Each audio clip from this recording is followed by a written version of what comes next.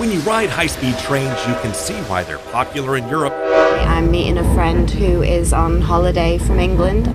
They make it easier for friends to connect and for business travelers to work across a continent. We heard 4 different languages in the same rail car. But this is not high-speed rail in Europe.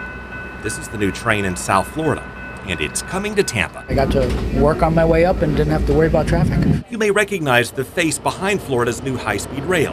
Sir Richard Branson, founder of Virgin Records, books, hotels, cruise lines, air travel, and space travel, is now staking his name and fortune on Virgin trains.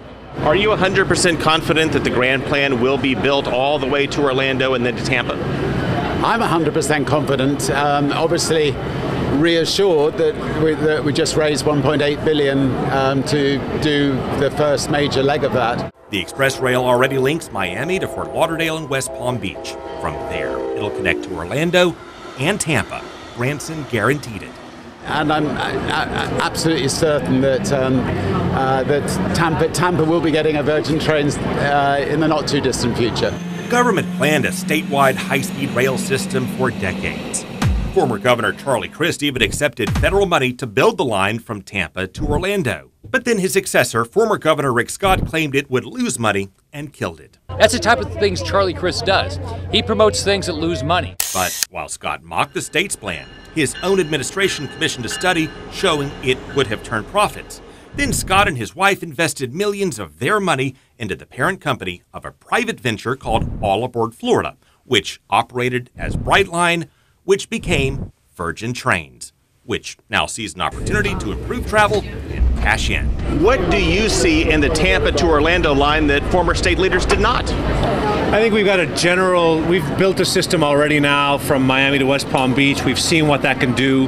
We're expanding it. We've just gotten funded all the way into the Orlando International Airport.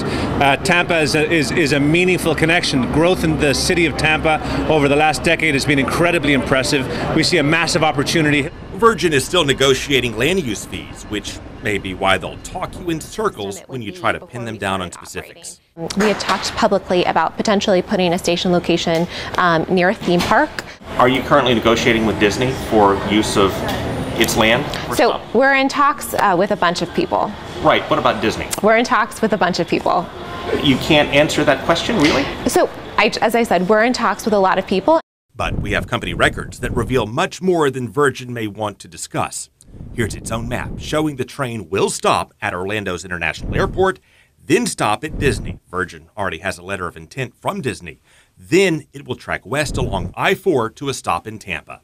It'll offer snacks, drinks, and Wi-Fi, catering to business travelers like Edwin Hernandez. It's useful because you can work all the way to your destination. Virgin says it will not interfere with primary transportation needs. Previous government plans addressed that by running a track through the median and above the I-4 overpasses. Virgin has not yet decided the height or elevation of its plan. It does expect to spend $1.7 billion in private money to build it, versus the government plan that had estimates up to $3.5 billion. The Virgin plan is much cheaper, in part because the trains will not run as fast. The government plan for speeds up to 168 miles per hour. Virgin's trains top out at 120 miles per hour. That still qualifies as high speed by the state's own definition, and it can still deliver passengers from Tampa to Orlando in 1 hour, saving at least 20 to 30 minutes, just as it already does from Miami to West Palm Beach. I live in West Palm Beach, and I like to come down to Miami, but I don't like driving because it's really congested. And I think the pricing is good because it's a good experience. Everybody's really nice.